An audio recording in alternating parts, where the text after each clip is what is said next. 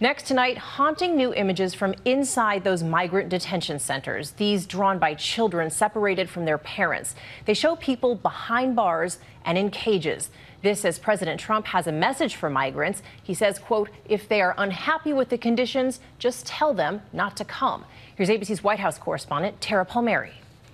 Tonight, President Trump on the defensive after disturbing images reveal what the government calls dangerous conditions at migrant detention centers. Adults crammed in standing room only cells for up to a week. People sleeping on overcrowded floors. Children wrapped in emergency foil blankets. The president's message to them tonight: if illegal immigrants aren't happy, just tell them not to come. All problems solved. He's also lashing out at Congress members who sounded the alarm. These women were being told by CBP officers to drink out of the toilet. This is CBP on their best behavior.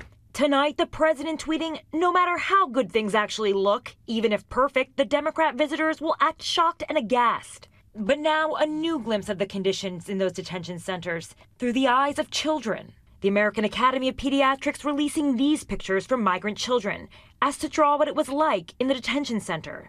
One picture after another of little faces behind bars.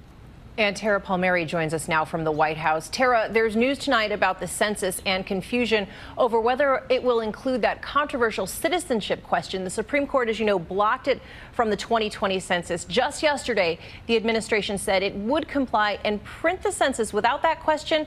But today, President Trump seems to be sending a very different message.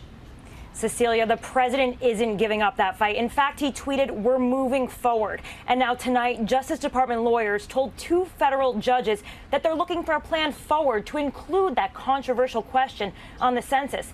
But that judge told them that they only have until Friday. Cecilia? Tara Palmieri from the White House for us tonight.